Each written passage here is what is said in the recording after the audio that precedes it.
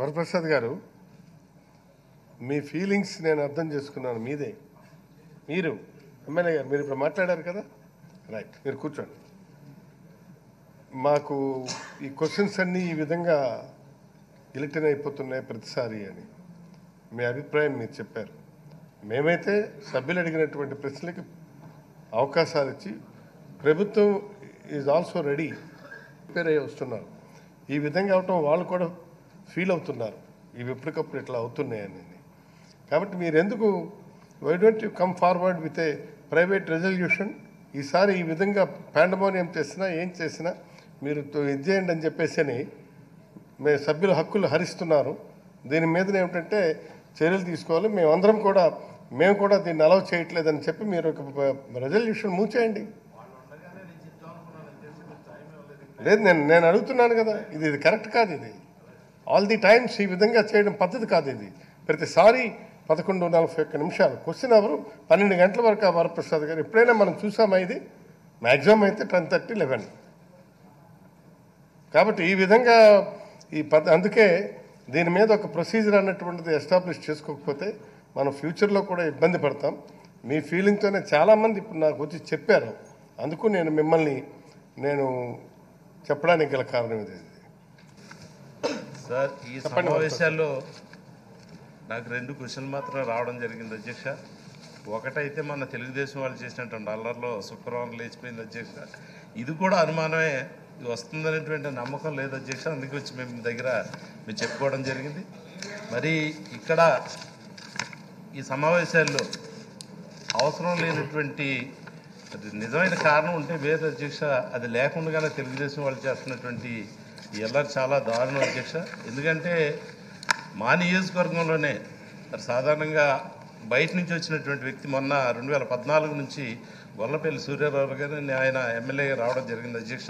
ఆ నియోజకవర్గానికి ఎక్కడా కూడా ఎప్పుడూ అవినీతి అనేటువంటి మచ్చలేదు అధ్యక్ష. మొన్న 5 సంవత్సరాల కాలంలో ఆ మహానుభావుడు పూర్తిగా నాకేశాడు అధ్యక్ష. ఆయనకు కావాల్సినటువంటి కాలేజీలు కానీ అక్కడ ఉన్నటువంటి భూములు కానీ విపరీతంగా కొన్నాడు అధ్యక్ష. అది 10-15 కోట్లు ఖరీదైనటువంటి కాలేజీ కూడా కట్టుకోవడం జరిగింది అధ్యక్ష. అటువంటి వ్యక్తికి టికెట్ ఇచ్చి గెలిపించి వాళ్ళకి ఈ అధికారాలన్నీ ఇచ్చి వేలగడ వచ్చి అల్లరి చేస్తూ ఉన్నారు అధ్యక్ష.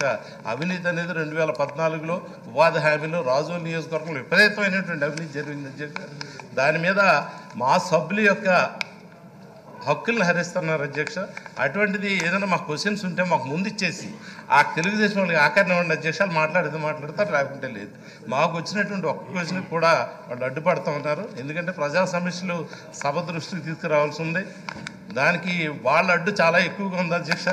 వాళ్ళు కొంచెం కంట్రోల్ చేయమని తెలియజేస్తూ, అదేవిధంగా రాజోలు నియోజకవర్గంలో 288 మీటర్ల R&B రోడ్లు ఉన్నాయి అధ్యక్ష.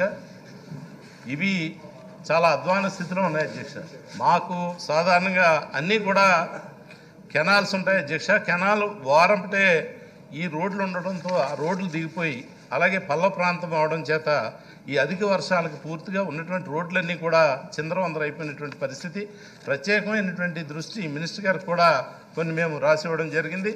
మినిస్టర్ గారు ప్రత్యేకమైనటువంటి దృష్టి పెట్టి ఆ రాజోలు నియోజకవర్గంలో ఏవైతే ఉన్నాయో ఆ రోడ్లు చాలా అధ్వాన పరిస్థితులు ఉన్నాయి అధ్యక్ష. దాన్ని బాగు చేయమని, అలాగే కొన్ని శాంక్షన్ అయినటువంటి వర్క్స్ అన్ని క్యాన్సిల్ చేయడం జరిగింది. మీరు కొత్త వర్క్స్ అయితే మేము ఇవ్వడం జరిగింది అధ్యక్ష. మినిస్టర్ గారు అలాగే సీఎం గారు కూడా దయతో ఈ కడలో ఉన్నటువంటి నియోజకవర్గం, మరి జిల్లాకి లాస్ట్ ఉన్నటువంటి నియోజకవర్గం పల్ల ప్రాంతమైనటువంటి ఆ నియోజకవర్గానికి సీఎం గారు కూడా ప్రత్యేకమైనటువంటి దృష్టి పెట్టి మా నియోజకవర్గాన్ని మరి కరుణతో చూడాలని చెప్పి కోరుతూ సెలవు తీసుకుంటున్నాను అధ్యక్ష.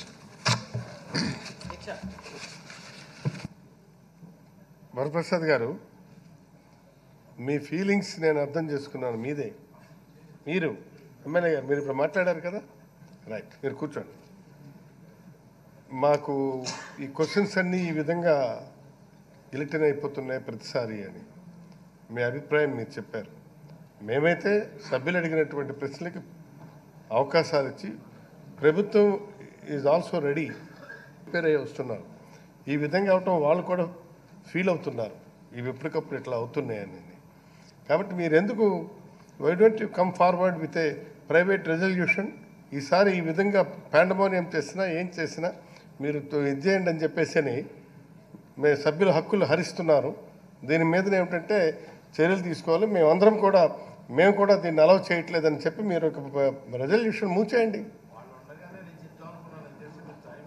లేదు, నేను అడుగుతున్నాను కదా, ఇది కరెక్ట్ కాదు. ఇది ఆల్ ది టైమ్స్ ఈ విధంగా చేయడం పద్ధతి కాదు. ఇది ప్రతిసారి 11:41 క్వశ్చన్ అవరు 12 గంటల వరకు ఆ వరప్రసాద్ గారు ఎప్పుడైనా మనం చూసామా? ఇది మ్యాక్సిమం అయితే 10:30, 11. కాబట్టి ఈ విధంగా అందుకే దీని మీద ఒక ప్రొసీజర్ అన్నటువంటిది ఎస్టాబ్లిష్ చేసుకోకపోతే మనం ఫ్యూచర్లో కూడా ఇబ్బంది పడతాం. మీ ఫీలింగ్తోనే చాలామంది ఇప్పుడు నాకు వచ్చి చెప్పారు. అందుకు మిమ్మల్ని చెప్పడానికి గల కారణం ఇది. ఈ వీడియోపై మీ విలువైన కామెంట్స్ ని మాతో షేర్ చేసుకోండి. అండ్ ఇంకో విషయం, సబ్స్క్రైబ్ చేయడం మర్చిపోకండి.